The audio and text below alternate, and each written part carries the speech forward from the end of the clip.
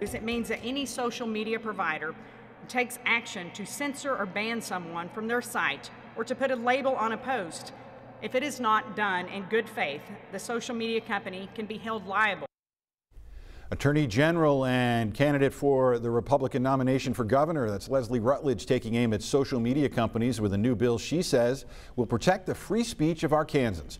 Our Voices Combating Cancel Culture and Protecting Freedom of Speech. It's the name of the bill, which would make social media sites like Facebook, Twitter, YouTube, Instagram, all of them liable for damage if they were found to be unfairly censoring or banning someone.